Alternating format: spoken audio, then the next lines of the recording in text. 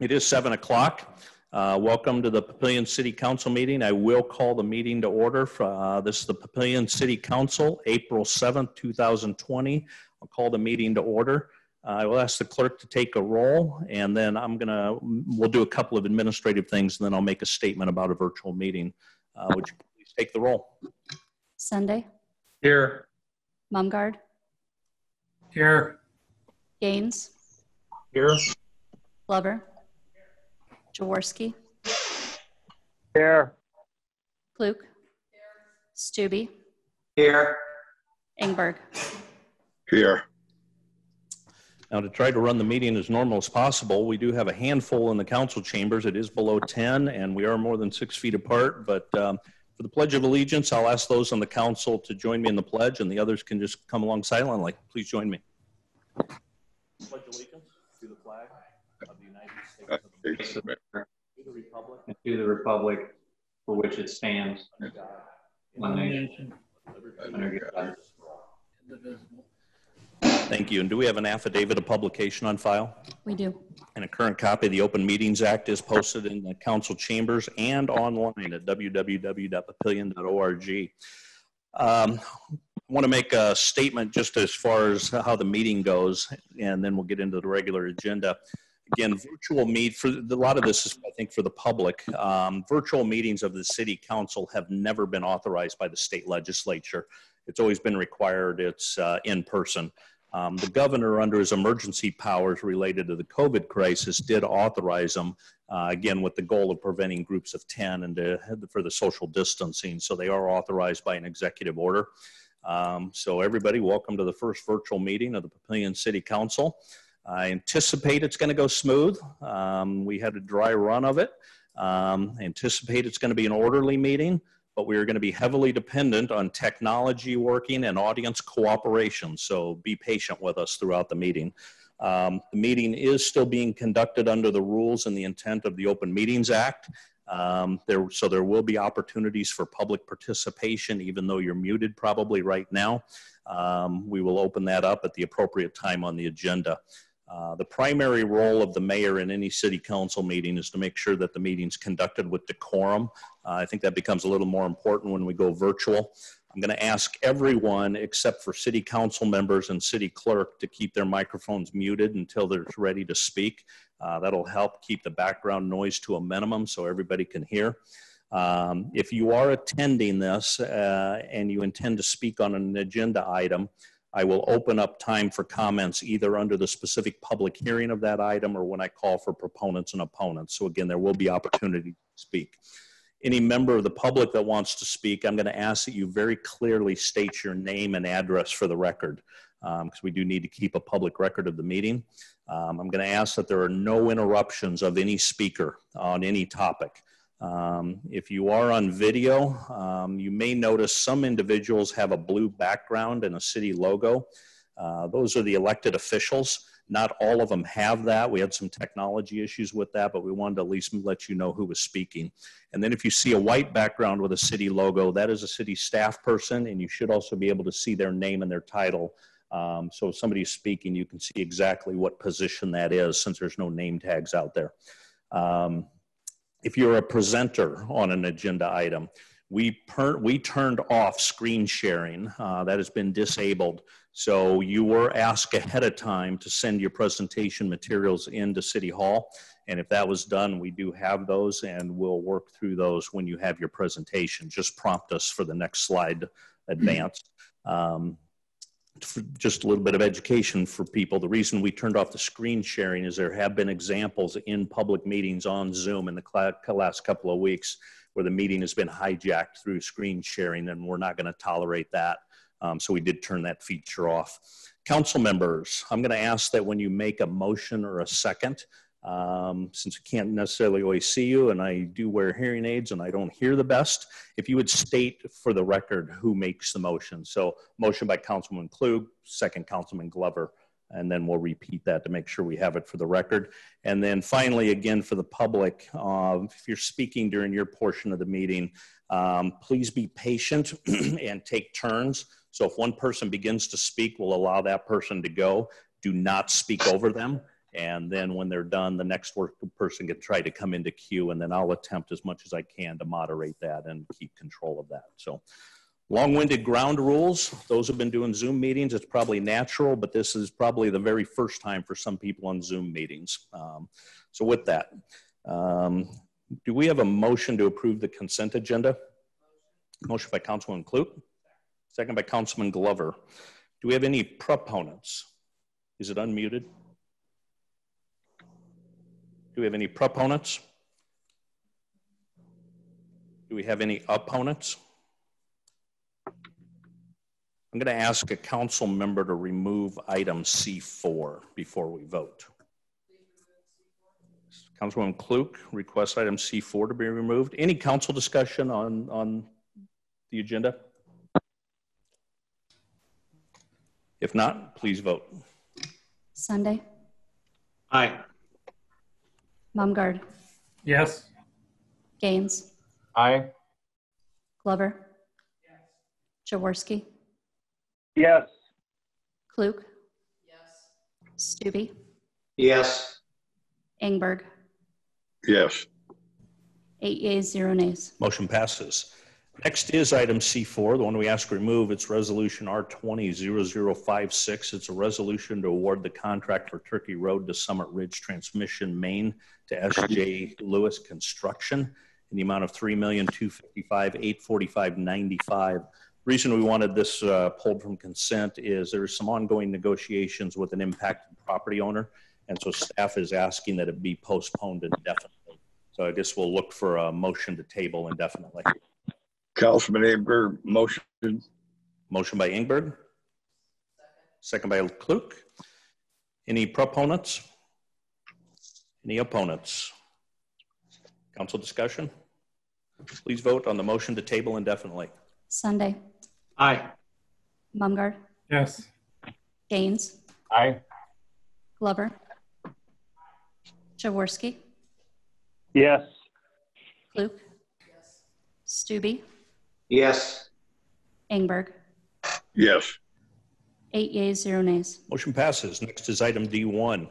Ordinance 1873, an ordinance to approve the issuance of tax-supported recreational facility bonds of the city of Papillion, Nebraska, Series 2020, in the principal amount not to exceed $7,990,000. Is there a council member that will introduce?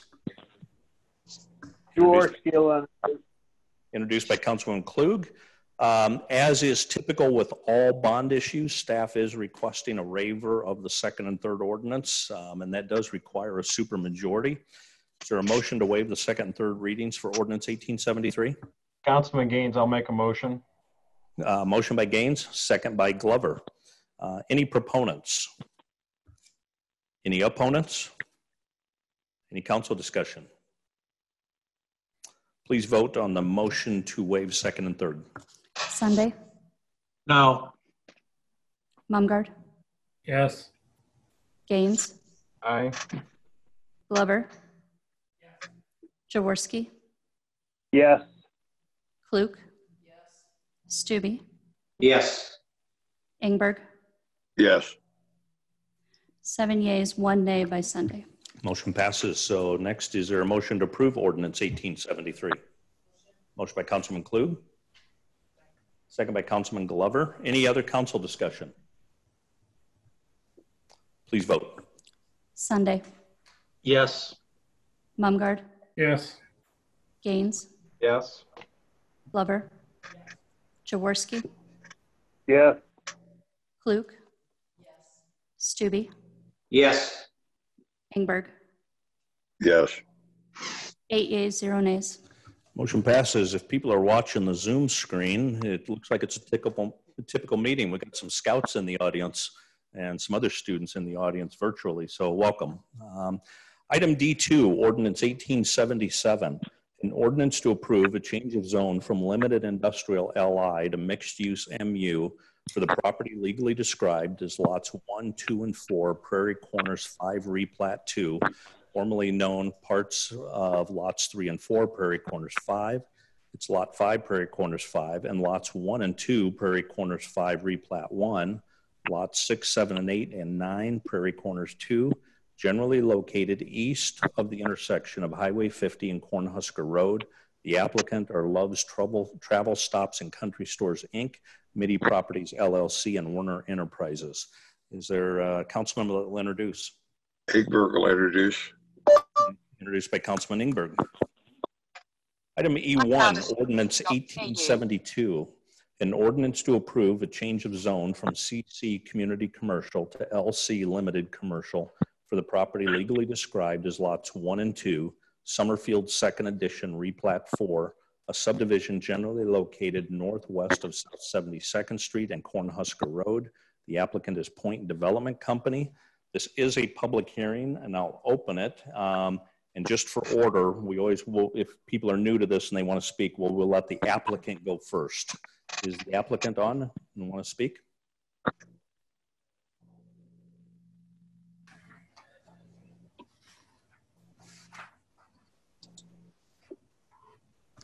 We're double checking to make sure everybody's unmuted.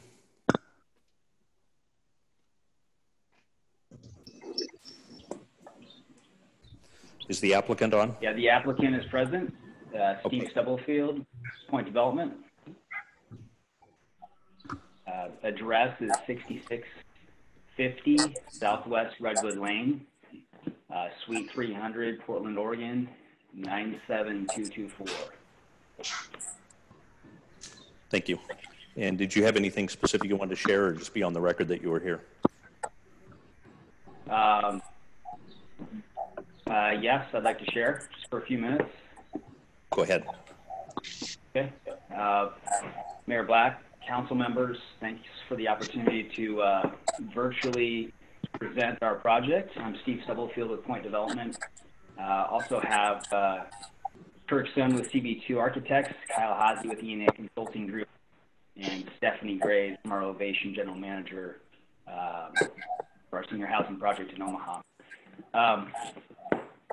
Point Development is a growth and development arm of Avamere Companies. We started in 1995, 25 years ago, in Portland, Oregon, with one skilled nursing building, and today we stretch nationwide and offer a wide range of post-acute senior living options, including skilled nursing, assisted living, home health and hospice, and rehab services and skilled nursing facilities.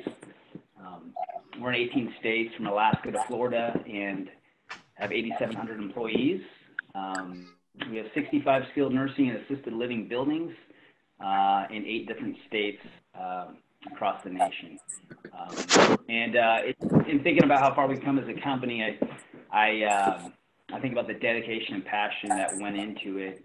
Rick Miller, our founder, who's still our day-to-day acting CEO, exemplifies this. 10 years ago, he took an entire year of his life to spend at one of our communities.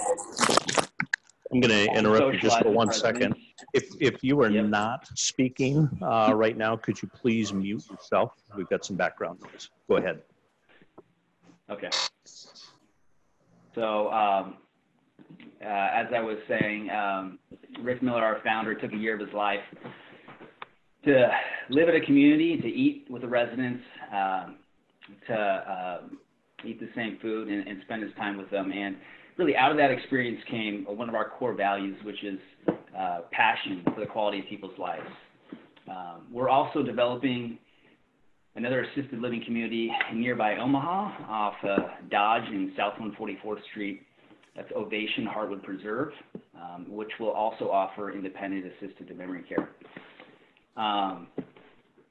Lastly, I'll just say, we're excited about being a part of this community, hopefully in Papillion. Our intention is to not build and sell this proposed building, but to build and own and operate into the foreseeable future.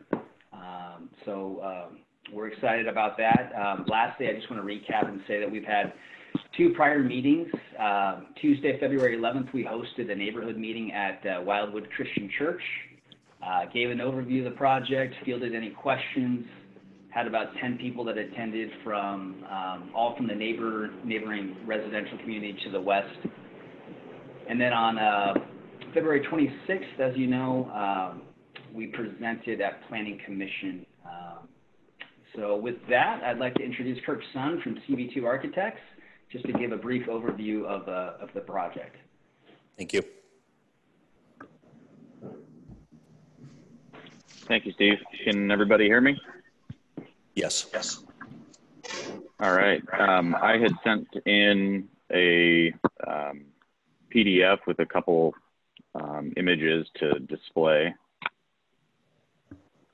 Should be coming up in a second. Great.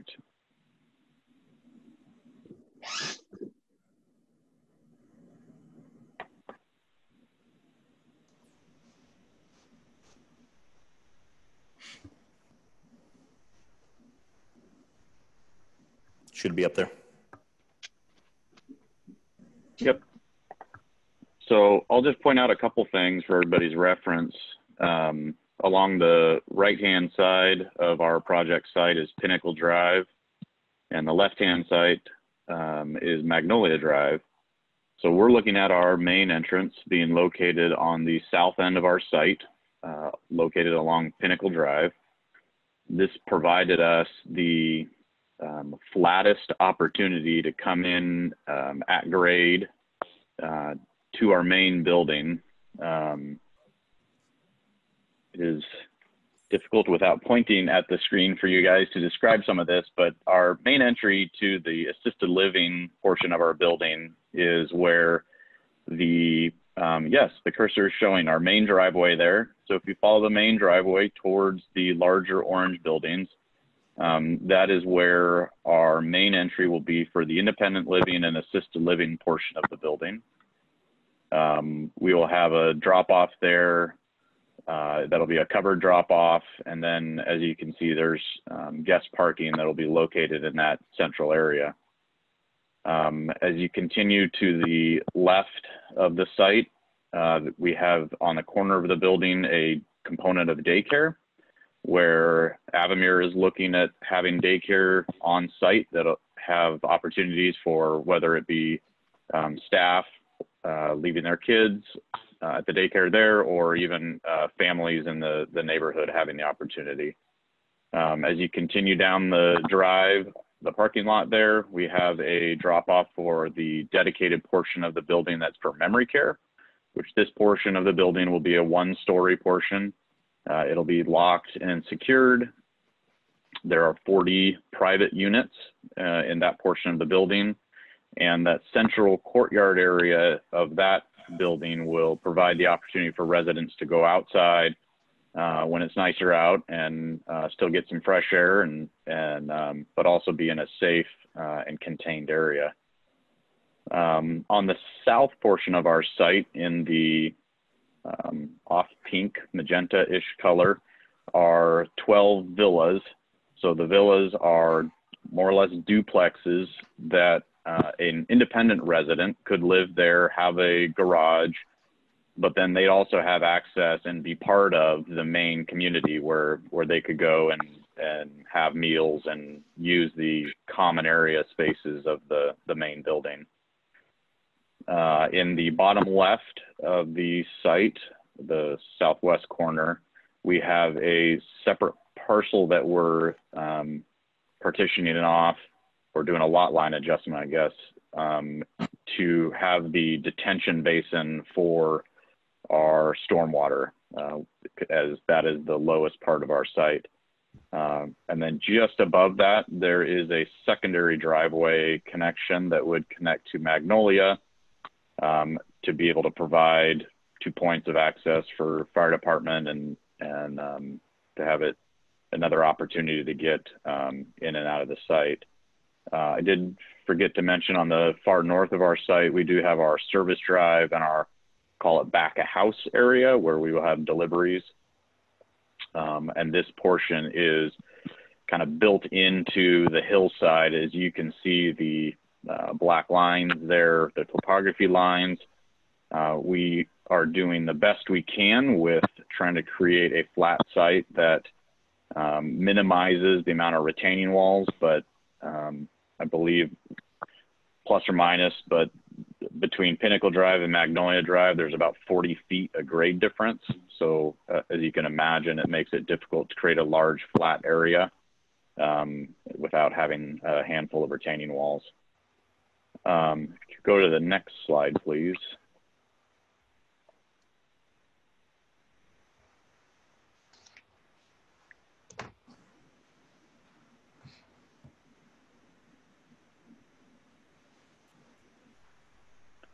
So this image here is a 3D representation of the site plan, and also starts to give a feel of how it fits into the context of the space around. But you can see how our building is really more, the larger portion, the 3-story portion of the building is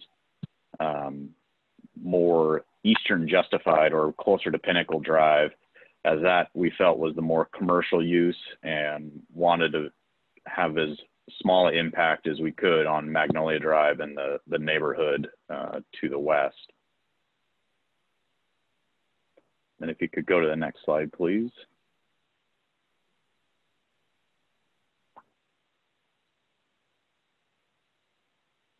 So this is a rendering of the front entry of the building. So a very simple covered drive and drop off of the independent and assisted living, showing kind of what were our concept of the colors and patterns and materials.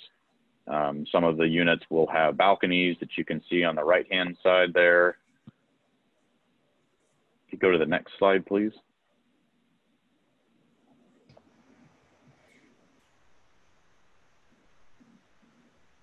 And so this also gives a character. This is actually looking at the, what would that be, the southeast wing of the independent and assisted living building, showing balconies, showing kind of pop outs, our windows, the patterns of exterior materials. And then on the corner, on the right-hand side, you can see using some brick and having some play a little bit with the brick patterns.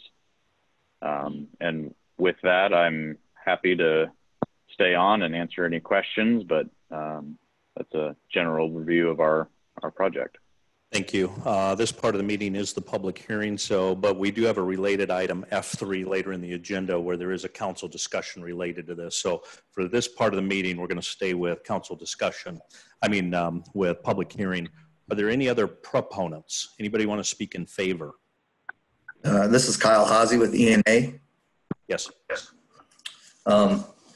As Steve and Kirk had described the projects before you, I also want to include that part of our proposal, we are proposing to downsize the property. It is currently zoned CC, and we're down zoning to an LC with senior living, which I believe makes a good transition from the existing commercial uses to the existing residential homes adjacent to the site. As it is zoned now, the CC zoning allows for your traditional commercial uses, big box stores, drive-through restaurants, gas stations, bars, all uses with the higher traffic numbers. In discussion with a traffic engineer, we were told that this use creates 78% less traffic than what those commercial uses could create. I think this, along with the zoning regulators, which would allow for up to a 75-foot building height, 80% of impervious coverage, and as low as a minimum depth of landscaping adjacent to the right-of-way, as small as 10 feet. All these currently allowed regulators are of greater impact to the neighborhood than what we are imposing. So as I mentioned, I believe that this is a good transitional use between the commercial and existing residential. Thank you. Thank you. Any other proponents? Are there any opponents? Anybody want to speak against? I wanted to speak as a proponent. Yes, go ahead. If you'd state your name for the record. Yep, my name is Brian Miller, 1000 Magnolia Court, Papillion, Nebraska, 68046. I've lived in my current house for approximately 22 years, and my front door faces that field. In 1996, the neighbors fought the apartments. In 2000, neighbors fought the apartments. And in 2006, neighbors fought the Triton townhomes. because all of those were going to be not a good transition. I realize that this field will eventually be developed. And as the previous gentleman spoke, same type of thing I was going to mention is that this will have less traffic than any of those previous ones that were all denied. It will not have any like bars or the backside of a strip mall where I'm going to have trash or the smell of fryers at different hours of the night. It will also not have any impact on the school system except for a tax revenue generation. So I am all for this because we've been fighting all the other ones for a long time. I will, however, mention a couple things that I'm sure that the opponents will mention and was addressed by the previous speaker is the traffic. The last traffic study when I went to the Planning Commission was done in 1991. We've had quite a bit of growth in this area, and Magnolia Avenue right now is just pretty much a 72nd Street bypass after they took out the stop sign at Creighton, because people can get between 6th Avenue and Centennial a lot easier just by flying right up Magnolia without having to go through the traffic or the stoplights. So I will ask that somebody look into that. When the Settlers Creek mixed-use development went in, there was supposed to be some calming devices put in on 6th Street to reduce the number of traffic and speed along that one, including choke points, medians. In the mixed-use agreement, there was the developer had to pay 80% of $335,000 to be used within 6 years. The only thing I've seen that was actually done during that time frame was a redoing of the Magnolia 6th Street intersection. So somebody really needs to take a look at that between Magnolia and 6th Street, because we're just getting too much traffic. And we also have the Papillion Acute Care Hospital that's going up in at 529 Pinnacle Drive, where they're doing all that groundwork.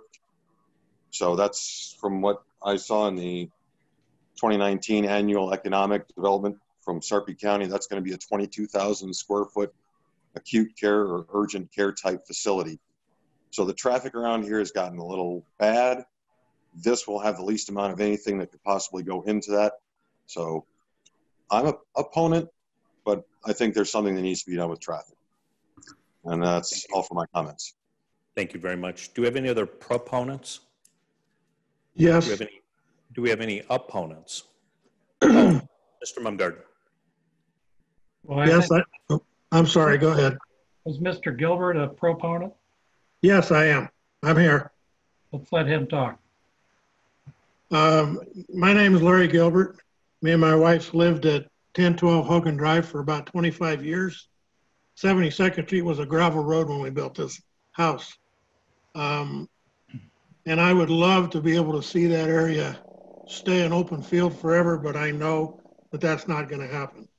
So I do believe that this is probably our best bet for that area.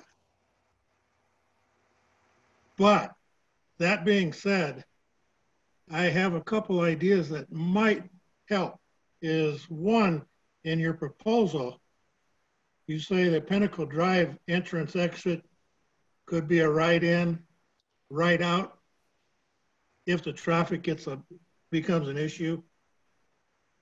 My question is if can we make Magnolia Avenue entrance exit a right in, left out?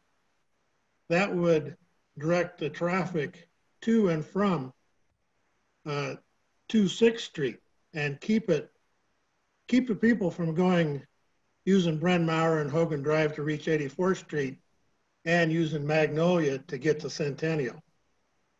And also it sounds like Point Development Company is going to instruct their employees and all service vehicles to use the Pinnacle Drive entrance exit, and that would definitely help with the traffic. My second idea might be is if Point Development Company would remove the old entrance signs into Summerfield, that's on both sides of Magnolia Avenue, the sign on the east side has been damaged, and the city told us that it could not be repaired. So if both signs are removed, and then all of the trees and landscaping be removed from the island on Magnolia Avenue, Point Development can install a new Summerfield entrance sign similar to the ones that they are proposing to install at the entrances into their property, except the Summerfield sign would be larger.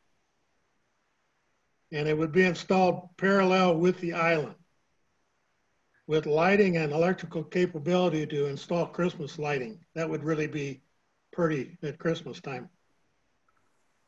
And then you'd landscape the area where the old signs were removed and the islands to match the same beautiful landscaping that you have planned for along Magnolia Avenue. I think this would really, really make the neighborhood look better. And I would hope that Point Development would want to make the neighborhood look as good for their new tenants as all the people in Summerfield want it to look. Thank you very much. Thank you. Do we have any other proponents? Do we have any opponents? Anybody want to speak against? Hearing none, I will close the public hearing. Item E2, Ordinance 1876, an ordinance to approve a change of zone from R2 single-family residential medium density to R4 PUD2 multifamily residential specific planned unit development for the property legally described as Lot 3, Block 33, Beatles Addition, generally located at 524 North Jefferson Street. The applicant is St. Columbkille Church, Parish Campus PUD expansion. This is a public hearing. Is the applicant on? Yes, this is Kyle Hazy with E&A Consulting Group, 10909 Mill Valley Road, Omaha, Nebraska, 68154. Thank you. Anything to share or just going on the record you're here? I have some things to share. Representing the applicant, St. Columbkille, and if we could bring up Exhibit 1.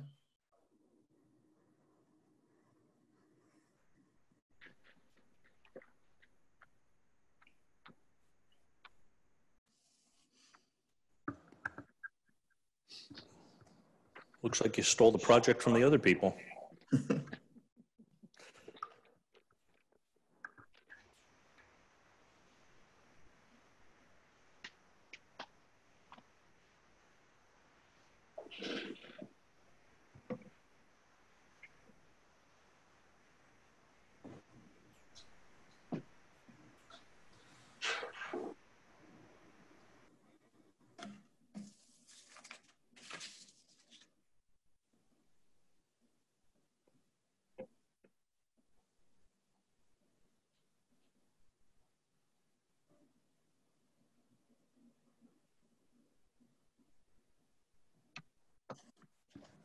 Thank you for your patience.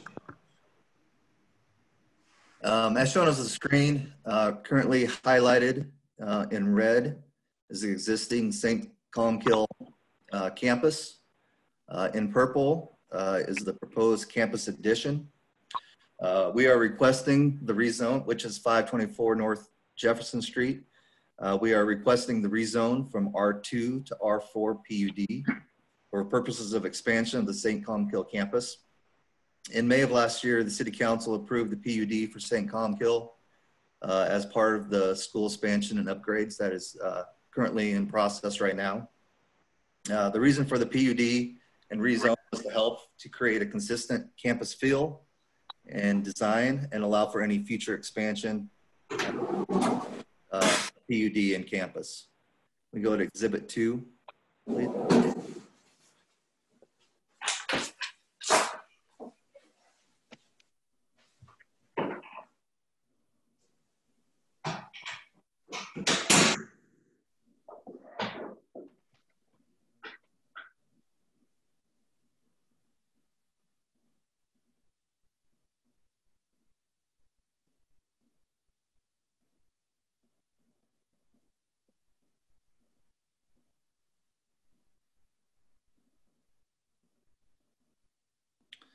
So here on Exhibit 2, St. Columkill is currently in the agreement to purchase 524 North Jefferson Street to expand the already approved parking on the corner of East 5th Street in Jefferson. So currently in the southwest corner, there's an approved parking lot. We are expanding to the north side of that lot, as shown as this exhibit. Through discussion at neighborhood meetings, past planning boards and city council, it was made aware that some of the neighbors had concerns about traffic backup or the streets at pickup and drop off times at the school.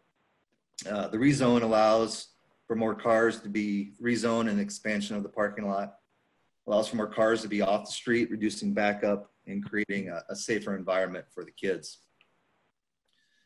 Our question, are we covering the special use permit at the same time? Thank you. Are we covering the special use permit right now as well? Say that again. Are we covering the special use permits required at this time as well? Oh, I'm sorry. We've got that at a later item. Okay.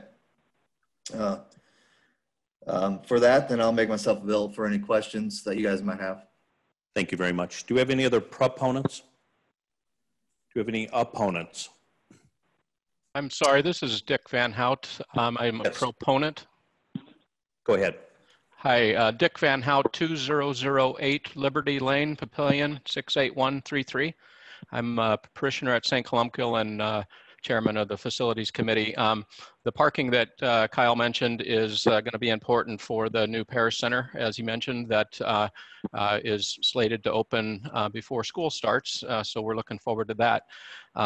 You know, talking with the principal and some neighbors, you know, they're all for some additional areas for drop off and pick up to get some folks off the street. And then obviously, as we have activities in the parish center, this will be a great place for that. So that's, again, it's important to our parish center that's going to be opening up soon. So thank you. Thank you very much. Any other proponents?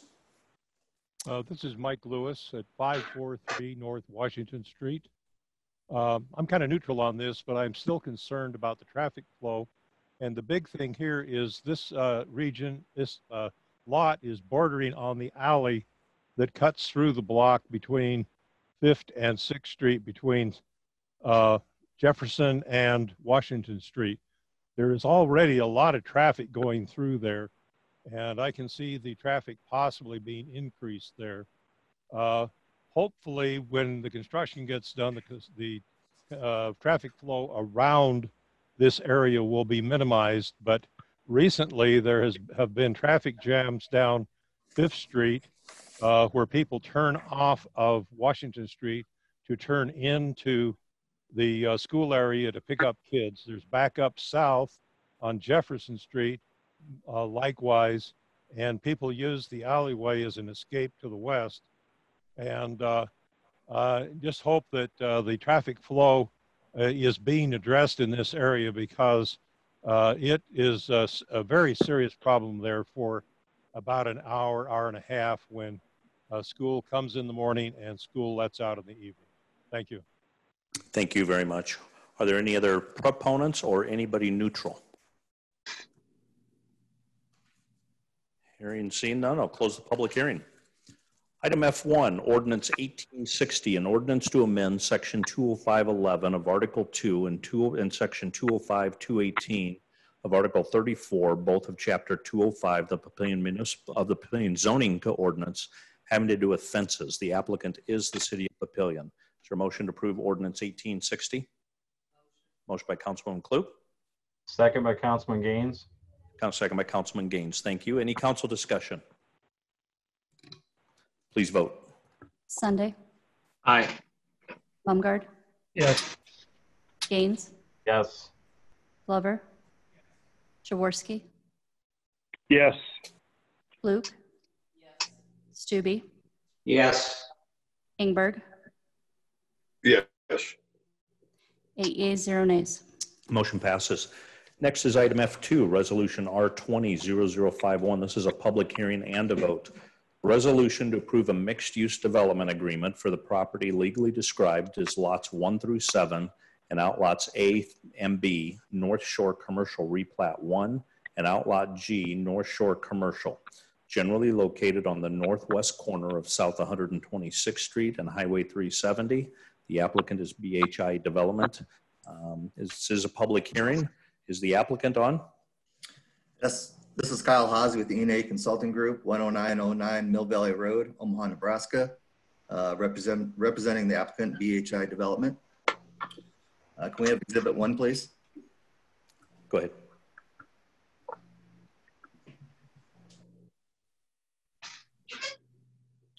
As you can see here, the property is located on the northwest corner of 126th and Highway 370. It is just to the southwest of Warner Ball Field. Can we go to Exhibit 2?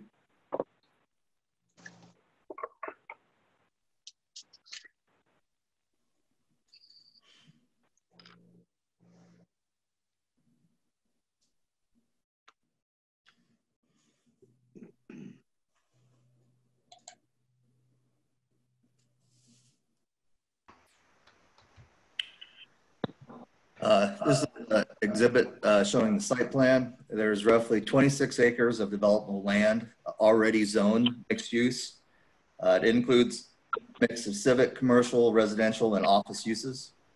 The design guidelines with this agreement apply to lots 1 through 5, which are highlighted on the site plan as seen here. The guidelines will be phased to include the remaining lots at a later date. We had worked closely with city staff to make sure the agreement meets all the requirements and goals of a mixed-use development within the city of Papillion. The project has proposed owners for the site ready to jumpstart this development. And with that, I'll make myself available for any questions. Thank you very much. Do we have any other proponents?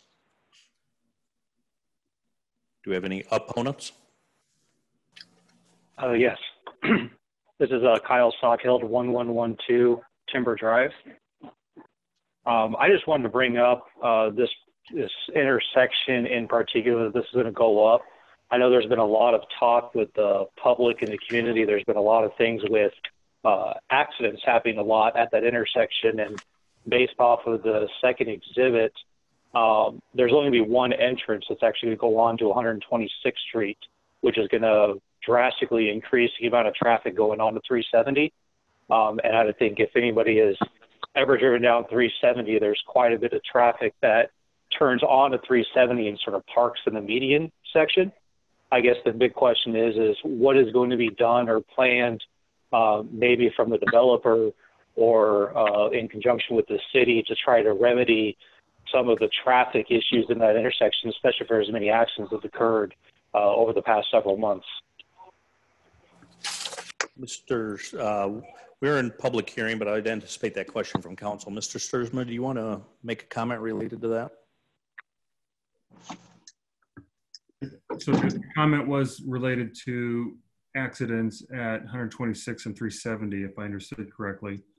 And this site was always planned for mixed-use development. There's the primary entrance at Ballpark Way, and then there's another right-in, right-out, possibly full access, a few hundred feet to the north of that. I would have to go and do some checking to check on the volume of accidents that are occurring right now at 126 and 370. That improvements to that intersection are not anticipated at this time with this project. We will note that comment and concern on the record, and staff will note that and take a look at that as a process moves forward. Are there any other opponents? I'll close the public hearing. Is there a motion to approve resolution R200051? Motion by Ingberg. Motion by Ingberg. Second by Glover. Any council discussion? Well, Baumgart has a question. Go ahead. With respect to the traffic or the situation at that intersection, since that's a Highway 370 is a state highway, would we have anything to say about that at all? Mr. Sturzman or Mr. Thompson? So you're absolutely right, Councilman Mumgard. Anything that, any improvements that we would want to make on Highway 370 would have to be approved by the state and coordinated through the state. That would be their responsibility. Well, okay, of course, looking at the plat for this development on the west side, there's a lake, a park. So there appears it can only be one way in and out, and that's onto that street that then exits onto 370. So yeah, I listened to the comments, and worthwhile comment to consider, but I can't conceive of anything that could be done, at least by us, without significant, or by the developer, without significant redevelopment of that intersection. So, you know, is that something that we really ought to consider at this point? Is it worth considering? I'll ask that of the planning director. Yeah, so the 126th Street along with the 120th Street were all improved with the development of the ballpark. And so those improvements are essentially at this point in time, final stage. There are long-term plans of the NDOT to improve Highway 370 to a 6th lane, which would then create more capacity on the highway, and some of those intersections would have to get looked at that time. But at this point, those intersections are essentially in their final configuration until that widening occurs on the highway. Okay, thank you. Any other council discussion? Please vote. Sunday, Aye. Mumgard, Yes. Gaines, Yes. Glover, Jaworski, Yes. Klug, Stube, Yes. Ingberg, Yes. 8 yeas, 0 nays. Motion passes. Next is item F3. This is a related item to the previous one about the retirement facility. It's Resolution R200054. This is a public hearing and a vote. A resolution to approve a special use permit to allow retirement residential as the principal use of lots 1 and 2, Summerfield 2nd Edition Replat 4, a subdivision generally located northwest of South 72nd Street and Cornhusker Road. The applicant is Point Development Company. It is a public hearing. I'll open it. I will note for the record, all of the comments from the previous item we will carry over to this item as well in the minutes. So not necessarily a need to repeat, but if there's new information. Any proponents? Are there any opponents? Seeing and hearing none, I'll close the public hearing. Is there a motion to approve Resolution R200054? Motion by Councilman Glover.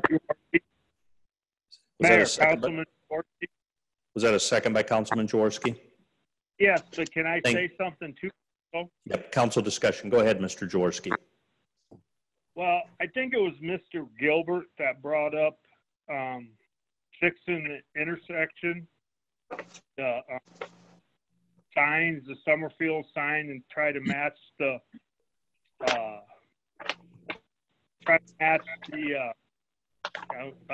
all the stuff that they're going to do from trees and stuff. I think that's something that somehow we need to maybe chat with them and see where we can go with that also. Thank you. Any other council discussion? Yeah, Councilman Mumgard has a question. I have a question for the applicant. Can the applicant come back? Somebody from the applicant come back? Yes, I'm available. This is Steve Stubblefield.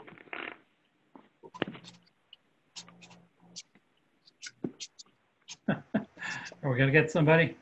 Yes, you did. He's there. Okay. Yep. Who do I have?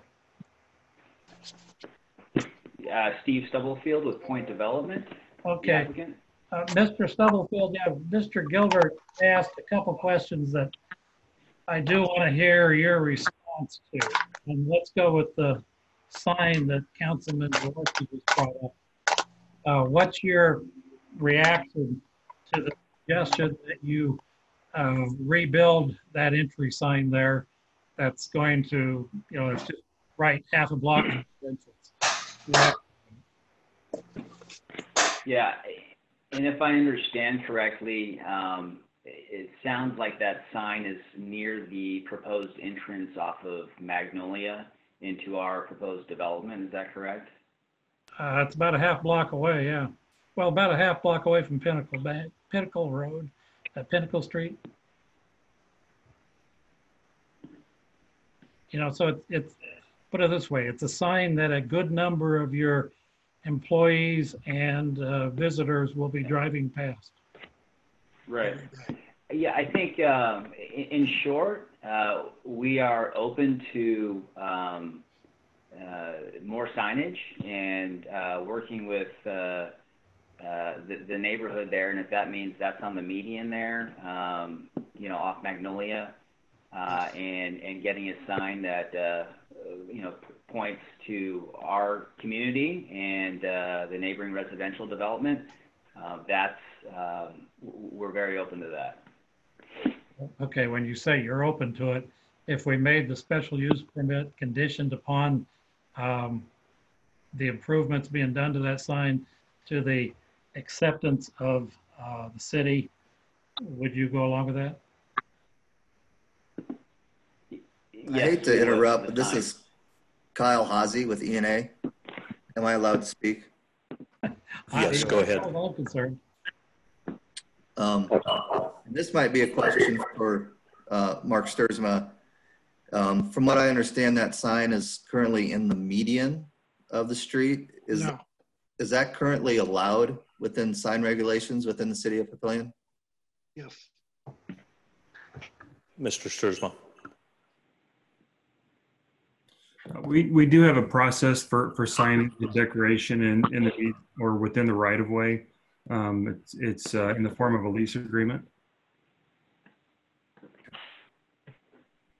Well, that's a neighborhood sign. Certainly, Mark, aren't those allowed? They exist, yeah. The process would be that there's just an agreement that if for them to be located in the right of way, it's set up similar to what you would call a lease agreement. Okay, so if we wanted to compel the developer to pay to improve that sign, as the neighbors have asked, how would we go about doing that? Well, what I'm hearing is the sign is for Summerfield, which is the neighborhood sign.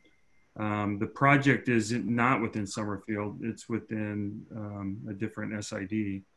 I guess the question would probably be a financial one of, you know, first of all, how much would that cost Avamere to do that, and then the second, what I'm hearing them say is they would for them to agree to that, they would want to put their own name on that sign, so it would be advertising for them as well.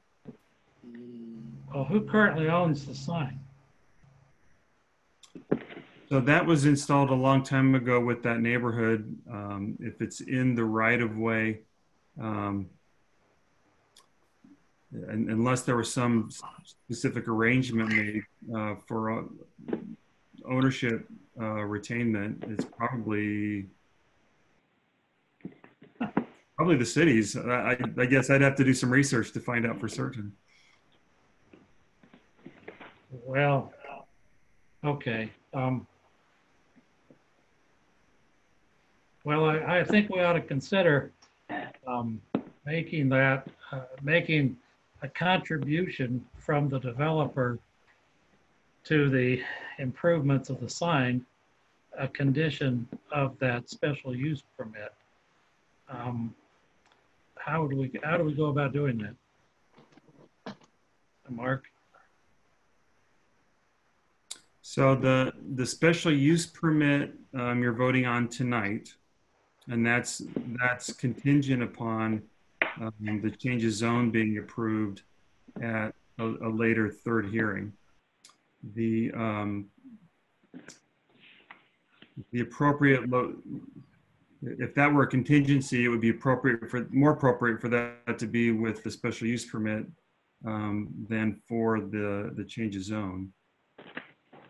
So you would want to do that as part of the motion for the special use permit tonight. Well, how about if I made a motion to lay over the vote on the special use permit until the time we vote on the zoning also. So we vote on both of them at the same time. We have a motion to lay over. Is there a second? Hearing none, motion dies. We're back to the original motion. Any other council discussion? Well, I've got another question for the developer. Go ahead. I don't know who wants to answer, but Mr. Gilbert also had a question that I think we ought to consider. That drive over there on Magnolia, making that a right in, left out, so that traffic does not, there's no purpose of the traffic going north of this on Magnolia. What's the developer's reaction to that request? So if I understand correctly, coming out of the proposed development, we could not go right onto Magnolia. Correct. You could only go south down to 6th Street, half a block away. Block away, maybe.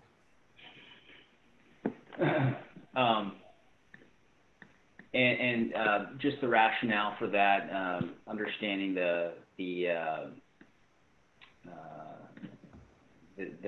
request there, just traffic motivated for that neighborhood. I guess we're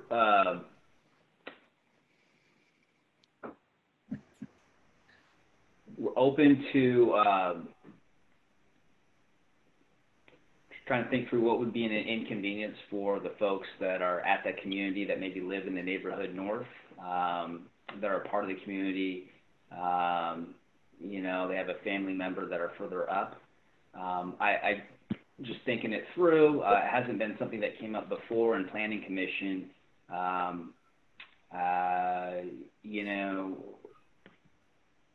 open to it, but just want to think that through for those residents. I guess, is it a major concern for traffic for that particular part of the street?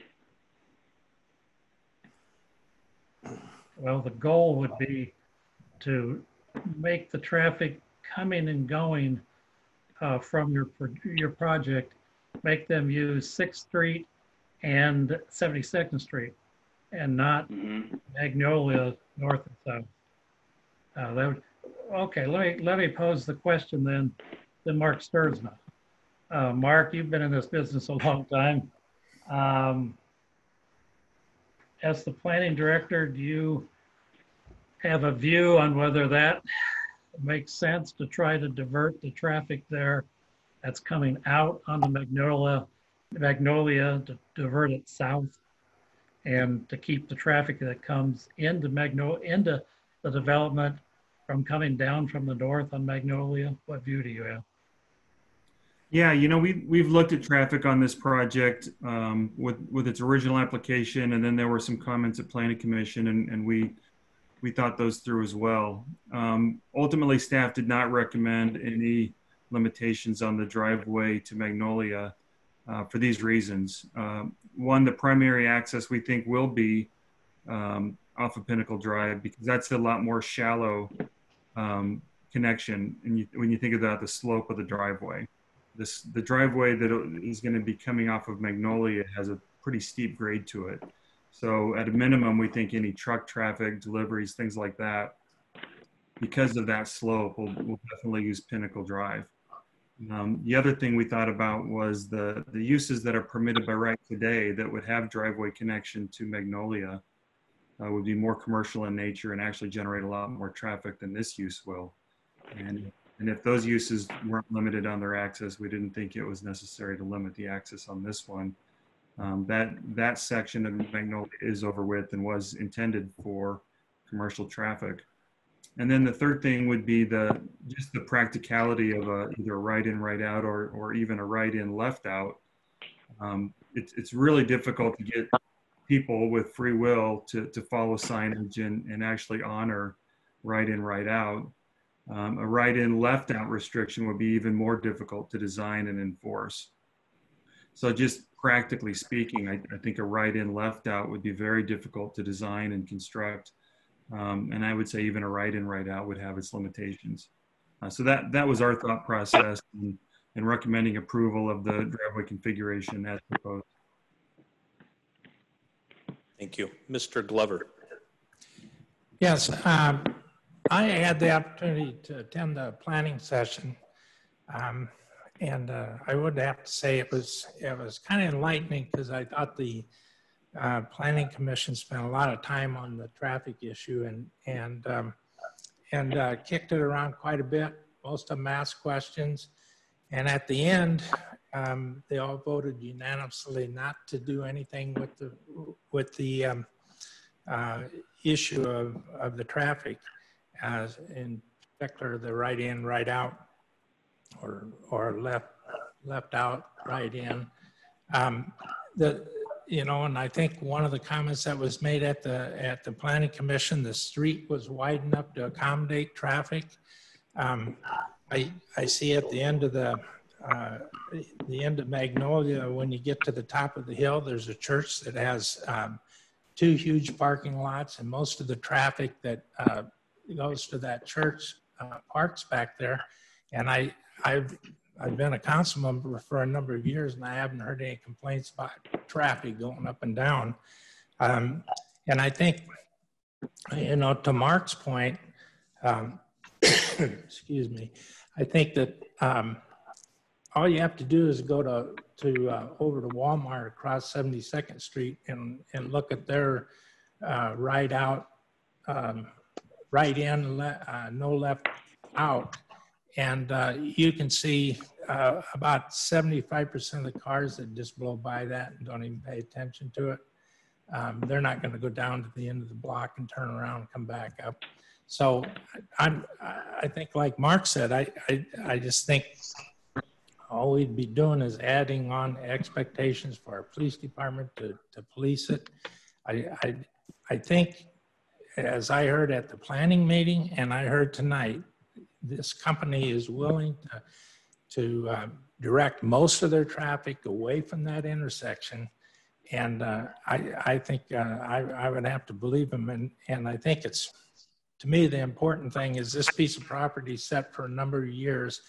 And we finally have a pretty good consensus of something that's going to go in, that's going to maintain the style that people like to see, like was mentioned earlier. No bars, no box stores, no grease smell from McDonald's and some of the other potential things that could go in there. So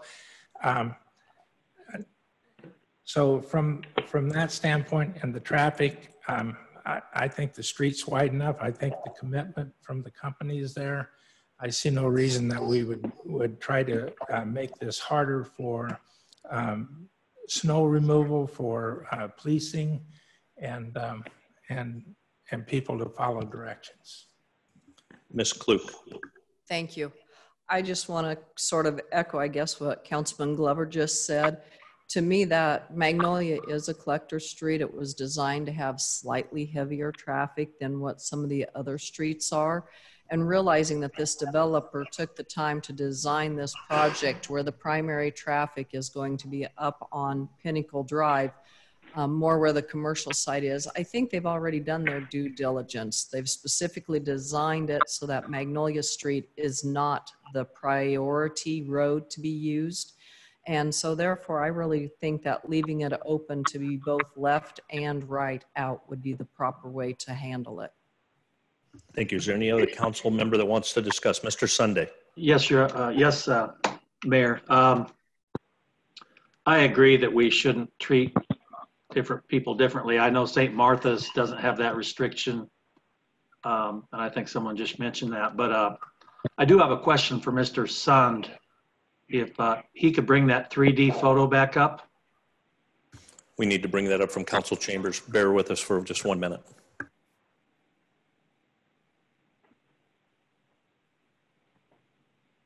Mayor, are we still on, have we moved to council discussion yet, or are we still on the item? No, we're on council discussion. Okay. And Mayor, I want to say one. Mr. Sunday's got the floor. Go ahead. Yeah, I'm waiting for, oh, there it is. Okay. My question was, I don't see any walking access for the residents to a sidewalk along Magnolia. Was that discussed at all? Yeah. Yep. Excuse me. If you go back to the A 1.0 sheet. Okay. So you caught the issue that my graphics guy forgot to put the sidewalks in the 3D rendering. But if you do look in this one, we do have sidewalks along Pinnacle and along Magnolia, and Okay. access for our residents to be able to get there.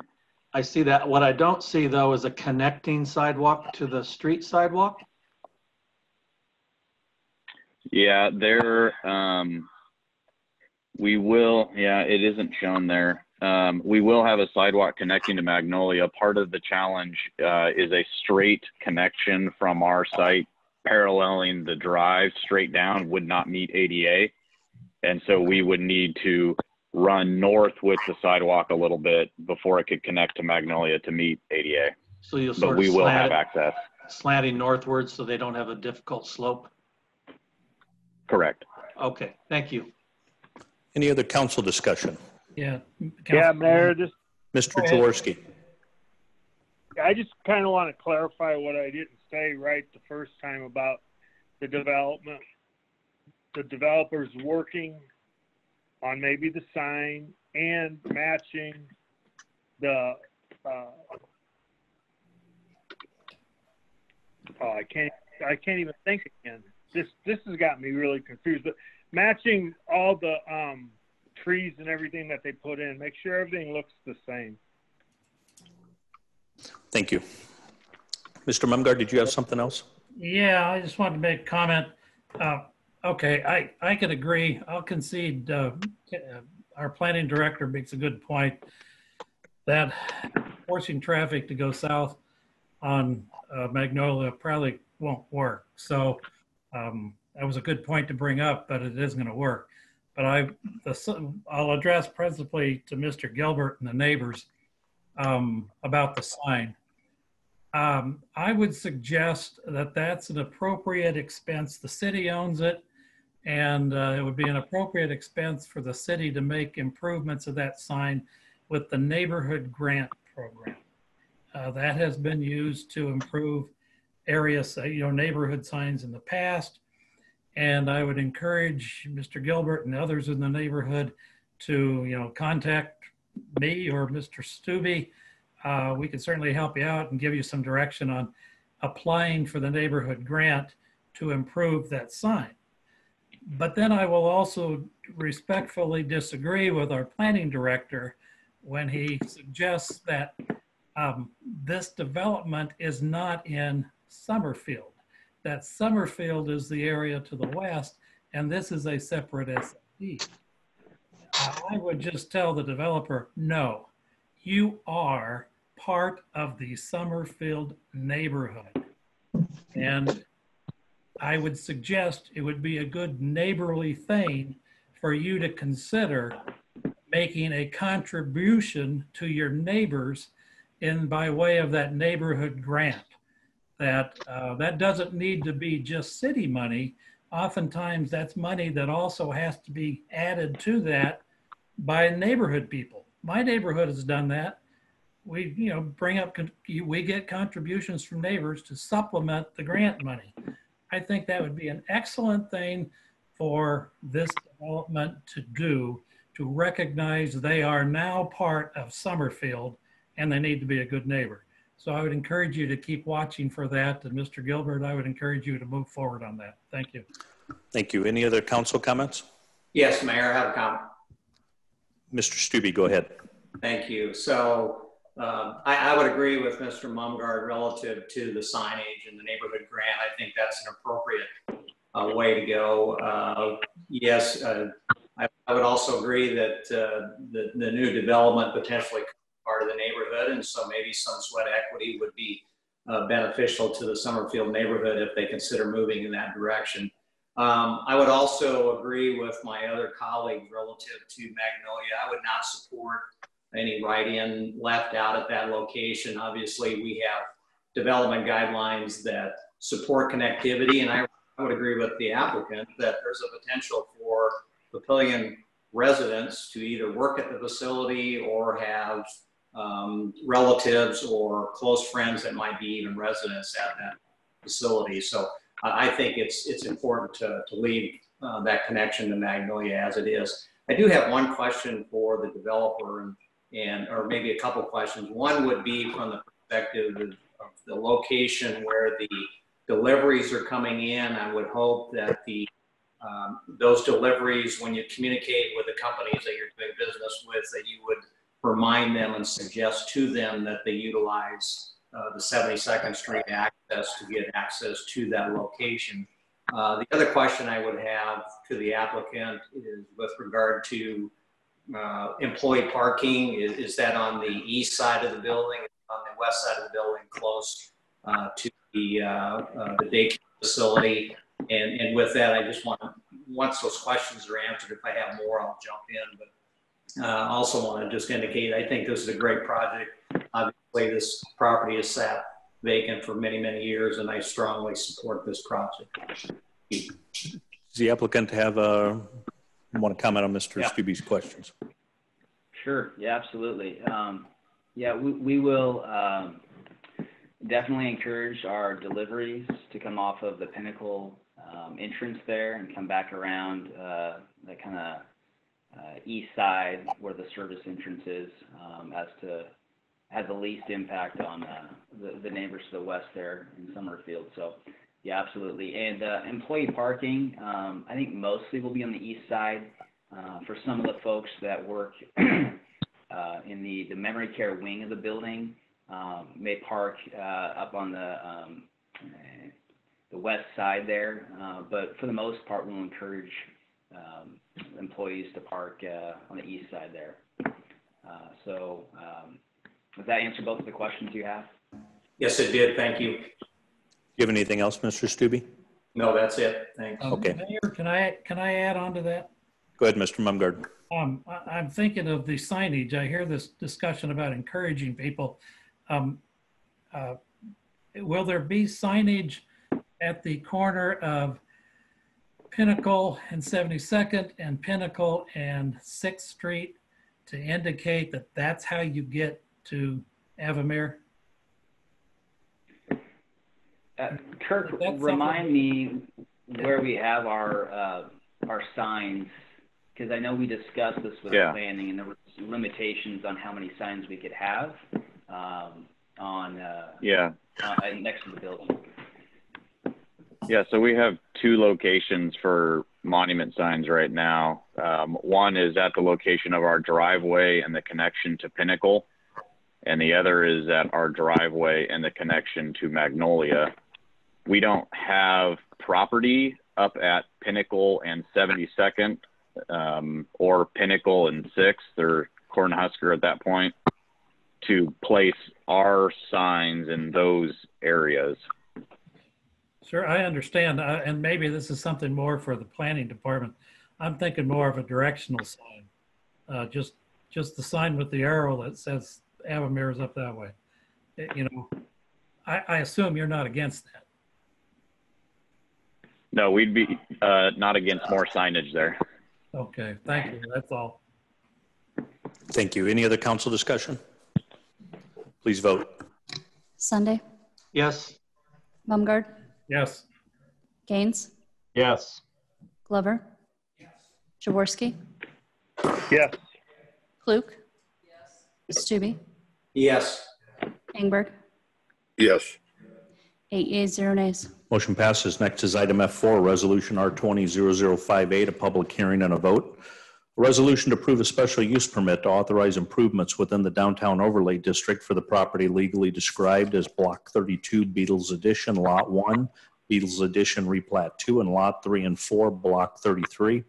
Beatles Edition, generally located at 224 East 5th Street. The applicant is St. Columbia Church. It is a public hearing. I'll carry all the comments over from the previous public hearing. Are there any additional comments? Proponents? Yes, this is Kyle Hazy with the ENA Consulting Group, 10909 Mill Valley Road. Nebraska 8154.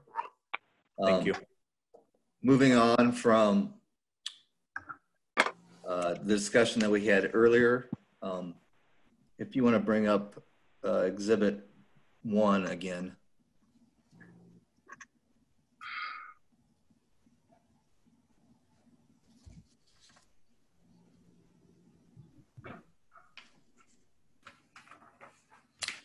As you can see on the aerial, there is a existing single family within the expansion area at 524 North Jefferson Street.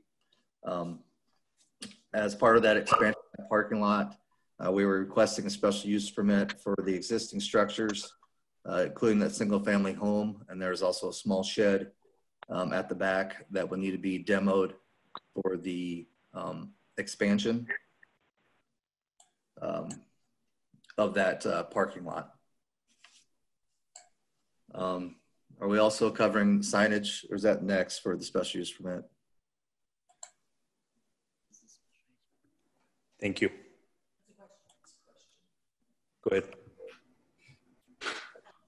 Are we covering the SUP signage at this time as well? Yes. Yes. Okay. If you could go to Exhibit 3.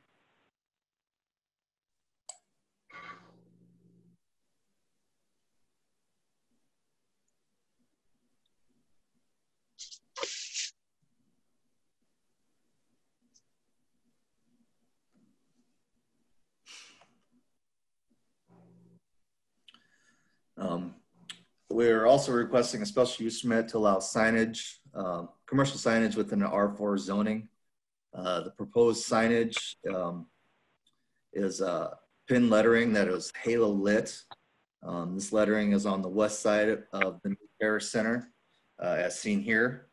The Mary and Joseph is just, it's not what it's going to be called, but that would be funny if it was, I guess. Those letters are approximately 1 foot in height. They are on the west side of the building, so they are not facing towards any immediately adjacent residential homes. I'll let you, if you have any questions, I can do my best to answer them. Thank you very much. Do we have any other proponents? Do you have any opponents? I'll close the public hearing. Do I have a motion to approve resolution R200058? Councilman Glover. Gaines makes a motion. Councilman Gaines will second. Second by Councilman Gaines. Okay, any council discussion? Mayor. Yes, Mr. Jaworski. No, Bob Stubbe here. Oh, Mr. Stubbe, go ahead. Thank you. So there was a comment made. Both are bald. Yeah. There was a comment made about kind of cut through traffic down through the alley there. And I guess I'm just looking at it from the perspective, has that been an issue that the city has seen? Has there been any discussion potentially about making that alley one way only to eliminate the potential for cut through traffic? I'm going to look to Mr. Sturzma for that one. Yeah, I can speak to that a little bit. So if you look at the plan, I think originally St. Columbia had hoped to acquire both of the residential properties along Jefferson on either side of the alley. And so we looked at the need to keep that alley open, and we concluded that it was necessary for that to remain two-way because there's a house along that alley that fronts onto Washington Street that really takes its primary access through the alley. If you can imagine, it's very difficult to turn left into a driveway off of Washington Street. And that particular house has its driveway and garage off of the alley at the rear of the property. So we think it's important that the alley remain. If in the future St. Columbkill acquires the other residents, to have a parking lot along the entire western edge of Jefferson on that block face, we would still want some type of an access to that alley. Thank you. Thank you. Any other council discussion? Please vote. Sunday. Aye. Mumgarde. Yes. Gaines. Yes. Glover. Jaworski. Yes. Fluke. Stubbe. Yes. Engberg. Yes. 8 yeas, 0 nays. Motion passes. Item F5, Resolution R200063. A resolution to approve a final plat for the property legally described as attractive land located in the south half of the northeast quarter of Section 35, Township 14 North, Range 11 East of the 6 p.m., Sarpy County, Nebraska, generally located on the northwest corner of Highway 50 and Gold Coast Road. The applicant is Development Services Corp., R&R Commerce Park, Phase 3. Is there a motion to approve Resolution R200063? I'll make that. Luke. Second by Councilman Stubbe. Is there any proponents? Any opponents? Any council discussion? Please vote. Sunday, Aye. Mumgarde, Yes. Gaines, Yes. Glover, Jaworski, Yes. Klug, Stubbe, Yes. Engberg, Mr. Ingberg.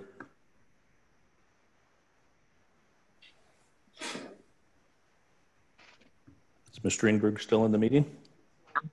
We lost Mr. Ingberg. Mr. Ingberg exited the meeting. We'll note that for the record. 7 yeas, 0 nays, 1 absent. Motion passes. Next is item F6, Resolution R200064, a resolution to approve the Second Amendment to the R&R Commerce Park Subdivision Agreement. Is there a motion to approve Resolution R200064? Motion. Motion by Councilwoman Klug. Was that a second by Councilman Sunday? Yes. Okay, second by Councilman Sunday. Do we have any proponents? Opponents? Any council discussion? Please vote. Sunday, Aye. Mumgarde, Yes. Gaines, Yes. Glover, Jaworski, Yes. Klug, Stubbe, Yes. Engberg, Yes. 8 yeas, 0 nays. And I'll note for the record, Mr. Ingberg is back in the meeting. Next is item F7, Resolution R200066, a public hearing and a vote. A resolution to approve an application for moving a building or structure permit to move one building from its current location at 13104 South 150th Street, Springfield, to its future location, 16116 Cape Heart Road. The applicant is Donald Keys. This is a public hearing, and I'll open it. Do we have any proponents? I don't know if the applicant is with us or not. Do we have any other proponents? Do we have any opponents? I'll close the public hearing. Do we have a motion to approve Resolution R200066? Councilman Gaines, I'll make a motion. Motion by Councilman Gaines. Councilman Second by Sunday, Councilman second. Glover. I grabbed Mr. Glover for the second. Any council discussion? Please vote. Sunday, Aye. Mumgarde, Yes. Gaines, Yes. Glover, Jaworski, Klug, Stubbe, Yes. Engberg, Yes. 8 yeas, 0 nays. Motion passes. Item F8, Resolution R200069, a resolution to accept the grant of a permanent sanitary sewer easement from Fireball Group LLC along Gold Coast Road at or near its intersection with future 150th Street. Is there a motion to approve Resolution R200069? Motion. Motion by Councilman Sunday. Second by Councilman Klug. Do we have any proponents? Any opponents? Council discussion? Please vote. Sunday, Aye. Mumgarde, Yes. Gaines, Yes. Glover, Jaworski, Yes. Klug, Stubbe, Yes. Engberg, Yes. 8 yeas, 0 nays. Motion passes. Item F9, Resolution R200070, a resolution to accept the grant of a permanent easement from BHI Investment Company for stormwater sewers southwest of Gold Coast Road, east of its connection with Cooper Street. Is there a motion to approve Resolution R200070? Councilman Sunday moves. Motion by Councilman Sunday, second by Councilman Klug. Do we have any proponents? Opponents? Council discussion? Please vote. Sunday, Aye. Mumgarde, Yes. Gaines, Yes. Glover, Jaworski, Yes. Klug, Stubbe, Yes. Engberg, Yes. 8 yeas, 0 nays. Motion passes. Item F10, Resolution R200071. A resolution to revoke Resolution R200061 and to implement the Families First Coronavirus Response Act. Is there a motion to approve Resolution R200071? Councilman Gaines moves. Motion by Councilman Gaines. Second by Councilman Sunday. Second by Councilman Sunday. Do we have any proponents? Any opponents? Do we have any council discussion? Please vote. Could I just ask, how is this going to change what we've already done?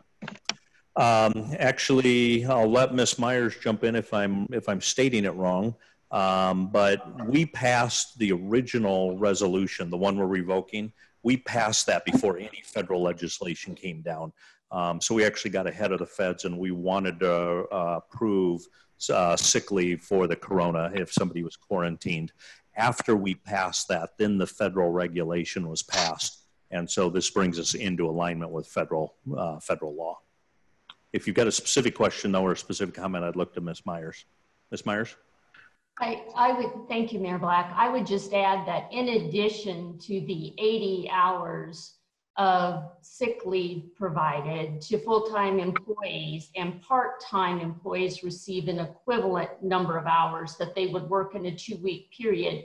It also adds potentially 12 weeks of like an FMLA protected work situation where an employee could be gone for 12 weeks.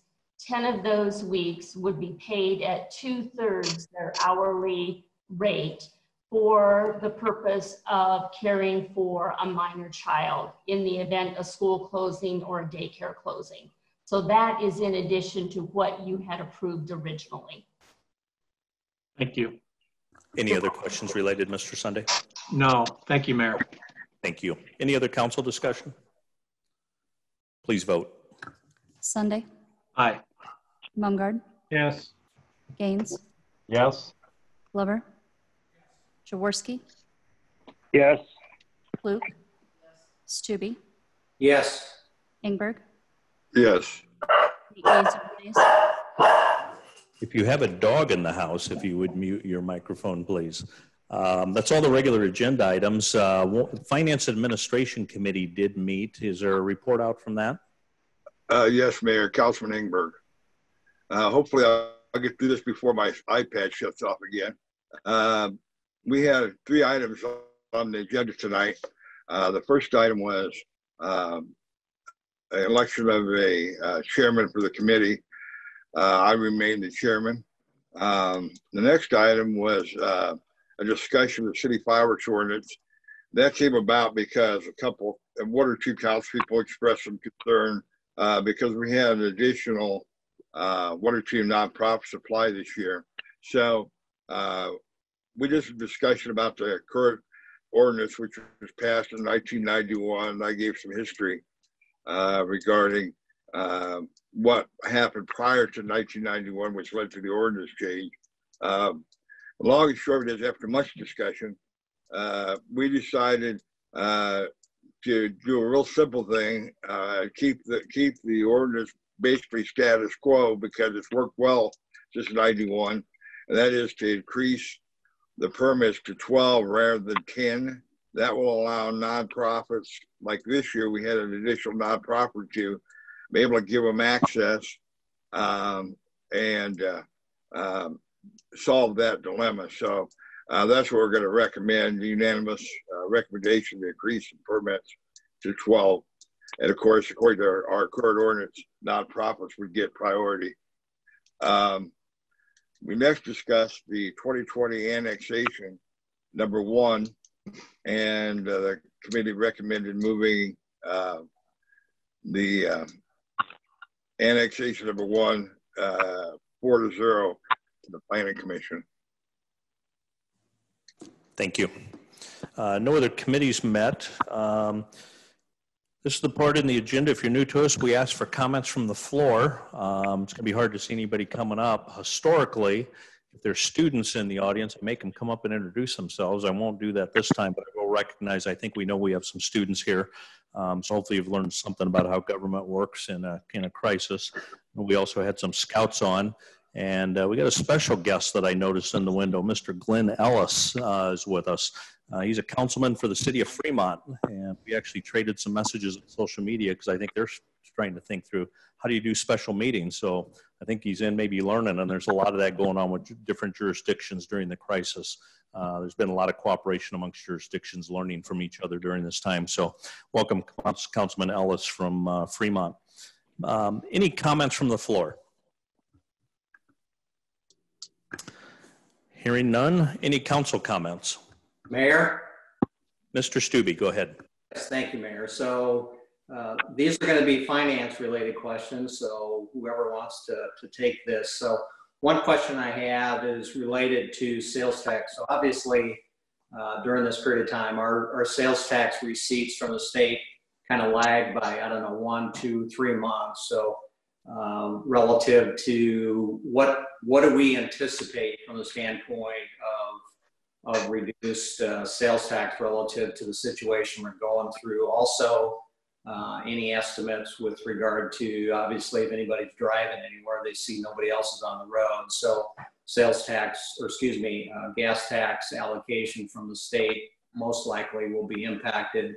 And then the last question I have is related to the interest rate environment we're in is real low. And so are we looking at some additional bonds potentially that we might be able to refinance because of the low interest rate environment? Thank you, Mayor. Let me take that. One of the things I was going to update council on, we actually, I think it was on Thursday, we actually had a call with Moody's.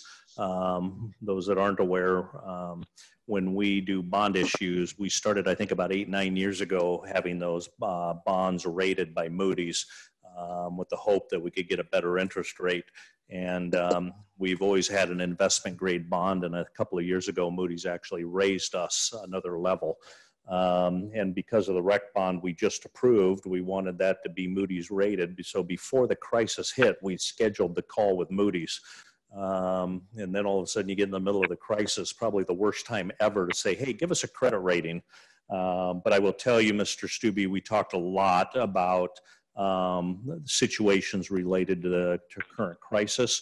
We talked all the way, what if it's just a temporary blip for a couple of months and then everything comes back? And we also looked worst case, what if it happens and we're down all summer and it's a longer recovery? What's that look like? So we had a lot of discussion with Moody's on these topics.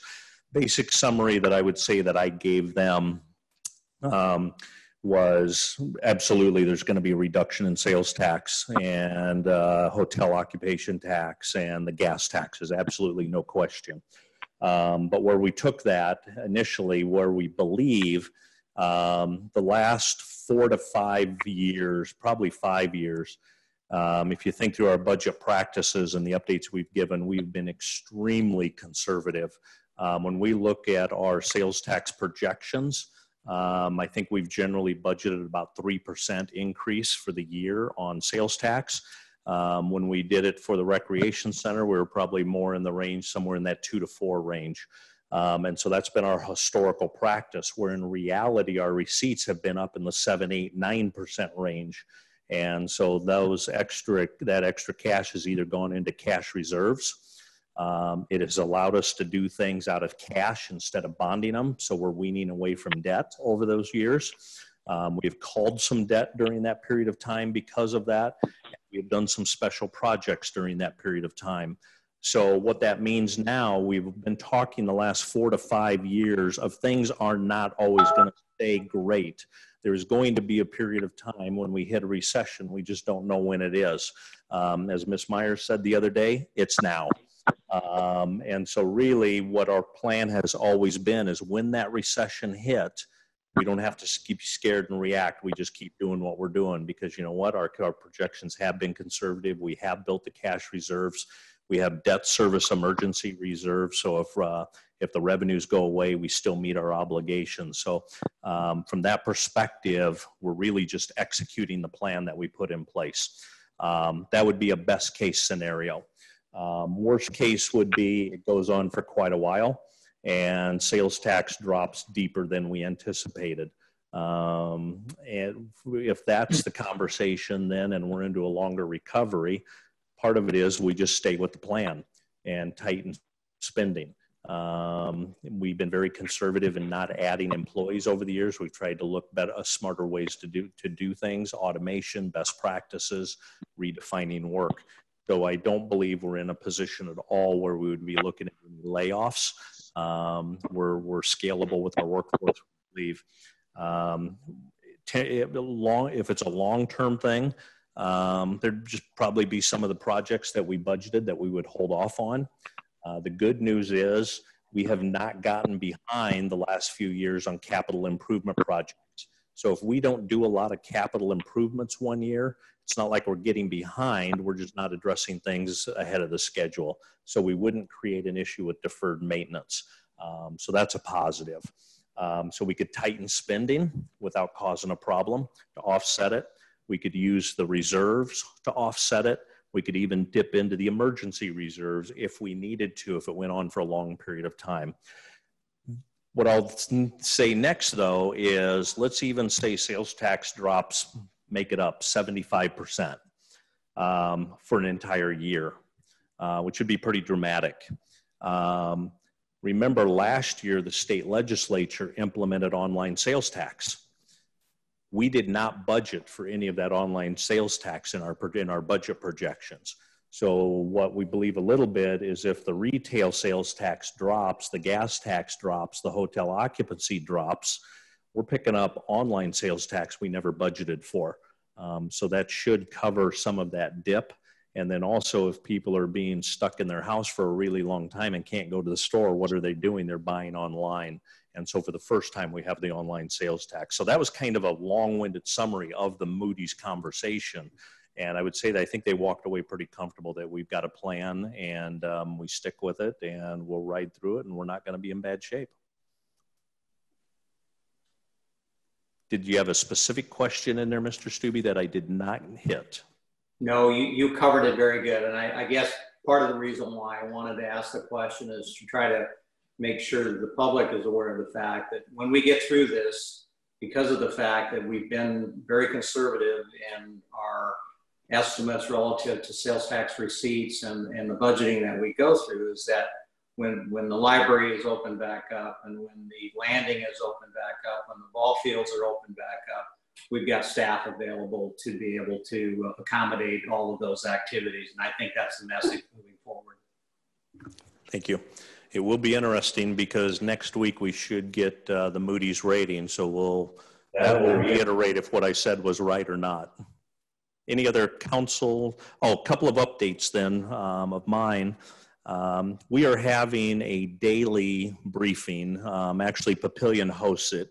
It started out initially at the beginning of the COVID emergency that we just got together with kind of Papillion, La Vista and Bellevue, just to make sure if we're making decisions that we're maybe making some common ones so we didn't confuse the public with different messages. That meeting is actually turned into a daily 9:30 a.m. multi-jurisdictional call that involves the mayor, the administrator, the police chief, fire chief, and the communications people from Papillion, La Vista, Bellevue, Gretna, Springfield, and Plattsmouth. It includes Sarpy County Health Department, Sarpy Emergency Management, Sarpy Sheriff, the County Attorney, the Election Commissioner, and the Administrator. And it also includes the Colonel from the Offutt 55th Mission Support Group And we also have a representative from Congressman Bacon's office and Congressman Fortenberry's office. And that meeting occurs every weekday. We start out with an official update from the health department. The director herself gives us a real-time update of what the last 24 hours were and what do they forecast for the next 24. And then we have a round robin amongst every one of those individuals to lead off with a topic they might want to have discussed that we need to think about cooperatively. And it's been an excellent meeting. I've asked a couple of times if we need to cancel it, and everybody is no, let's hold it. Sometimes it's only 5 minutes, sometimes it's a half hour, but just to let you guys and the public know that all of those jurisdictions in Sarpy County are getting together from all of those perspectives every single day. The other thing we're doing is the White House, Vice President Pence and the task force has a weekly update with elected officials from around the nation that we get invited into. And so we get to hear directly from the cabinet members and the other individuals to give a weekly update. It's not a Q&A, but at least we get to hear directly from them. And then every week, Governor Ripkitz has an update with all mayors across Nebraska. And he gives a weekly update, and that one is an open dialogue. We get to ask questions back and forth, and he will respond there as well. And usually the Department of Health and Human Services is on that call as well. So we got a lot of good communication at federal, state, and local levels in Sarpy County going on during the crisis. That's most of what's been taking up the time. I do want to say that staff internally also gets together every single day at 9 o'clock. That's all of the department heads, Ms. Myers and Mr. Green, again, to talk about our daily operations response to COVID. A major portion of that is about how we continue to keep city operations going while we protect individuals, talking contingency plans for the day and the week and the month, and address any issues. So thank you for everybody doing that. The city staff is doing heroic efforts related to the emergency. And then at least for tonight's meeting, again, this is the first time the Papillion City Council's ever met virtually. And we put a lot of pressure on staff to pull it off where we weren't just kind of winging it on the fly. There was a lot of planning that went into this. Very specifically want to thank Ms. Ellis, Mr. Papillion, Mr. Green, that have worked really hard. We actually had a dry run of the city council meeting on Wednesday, and it did show some blips, and none of those blips showed up tonight. It ran smooth. Hopefully it did on the virtual end as well. With that, any other council comments? All right, we will review this meeting, take feedback on how it went, but this is how meetings are going to run for a while. I think the only other comment I do want to give a COVID update. And again, we hear directly from the health department every single day, and there's some good resources out there as well. The stats, the updated statistics come out about 5 o'clock each day. And this is for Sarpy and Cass County because we have a combined health department. So as of today, there were 35 confirmed positive tests. And again, that's only of the tests that have been going on, but of the tests that have happened, we've got 35 confirmed. 95% of those are in Sarpy.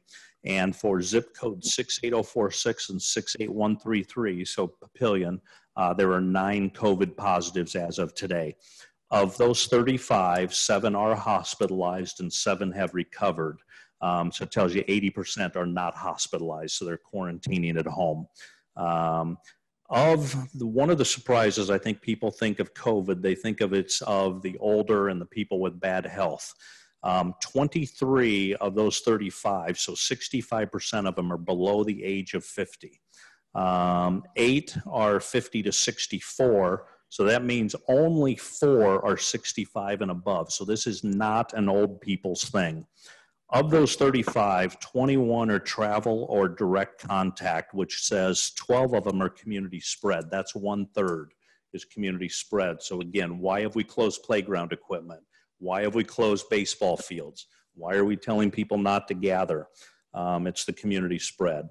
The modeling that is being used, both at the national level and the state level and at the county level, they're all using about the same modeling. And for Nebraska, as of a couple of hours ago, the model indicated April 24th will probably be when we'll be hitting the peak of the curve. So from now until the 24th, it's only going to get worse. So we've got about 17 days of the continued increase.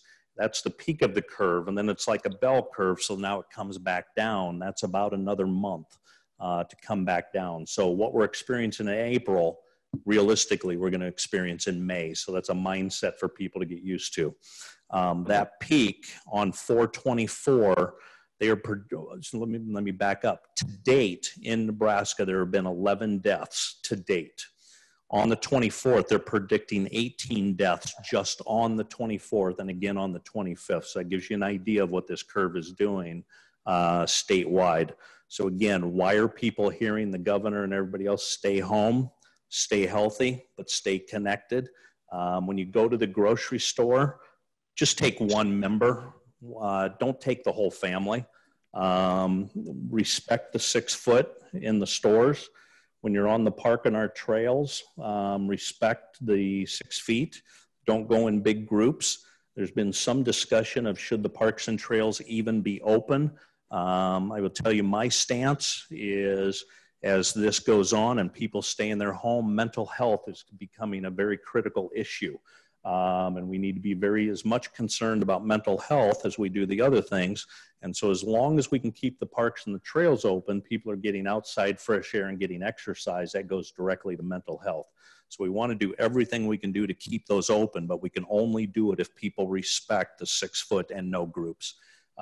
If the public is listening to this, we'll just want to make them aware, violation of that 10 and doing those other things, because it's a directive health measure of the governor and the health department, it's actually a class 5 misdemeanor that you can be cited for.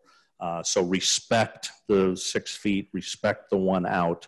And as people need reliable information and not rumors, the CDC is always a source, Department of Health and Human Services, Sarpy-Cass Health Department, and on the city's webpage, papillion.org, there is /coronavirus. And we put official information out there. I think that's most of my updates. I'll look for council for any other comments. If not, thank you for your patience. We went a lot more slow and deliberate than we usually do, but thank you very much. Do we have a motion to adjourn? Motion by Councilman Glover, second by Councilman Klug. Please vote. Sunday, Aye. Mumgarde, Yes. Gaines, Yes. Glover, Jaworski, Yes. Luke, Stubbe, Yes. Ingberg, Yes. 8 yeas, 0 nays. We are adjourned.